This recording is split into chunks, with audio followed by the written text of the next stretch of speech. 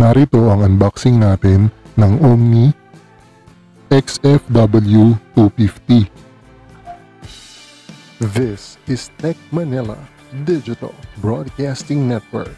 Subscribe now. Ito yung exhaust fan ng Omni.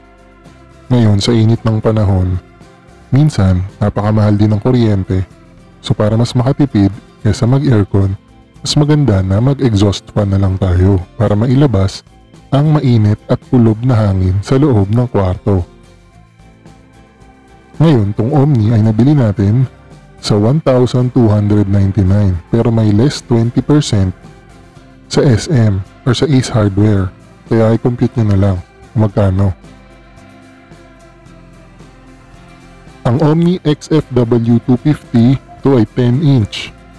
At sabi ng Omni, ito ay may pure copper motor, 100% daw. Wall-mounted exhaust fan. So yan, meron din siyang warranty card, pero kailangan itago nyo yung resibo in case merong defect or factory defect. Meron din siyang instruction manual.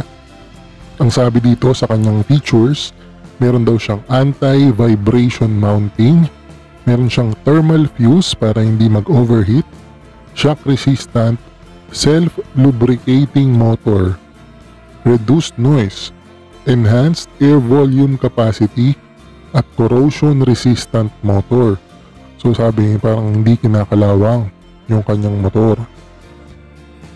Meron din siyang Bureau of Product Standards certified for product safety.